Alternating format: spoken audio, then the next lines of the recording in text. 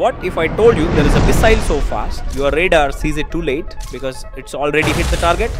These are called hypersonic missiles. They fly at speeds above Mach 5, which is 5 times faster than sound. And right now, the biggest powers in the world are racing to master them. Russia has already used one in combat, the Kinzhal. It moves fast, hits hard, and most importantly, it's nearly impossible to intercept midair. China too is pushing ahead.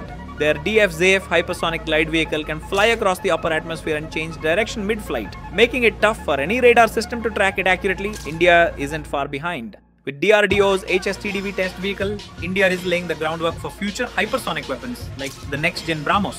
These will combine speed with precision and boost our defense edge. The reality is no country today has a foolproof way to stop these missiles. That's why hypersonics are the new face of future warfare. Should India go all in on hypersonic missiles? Tell us what you think in the comments and follow for more interesting updates daily.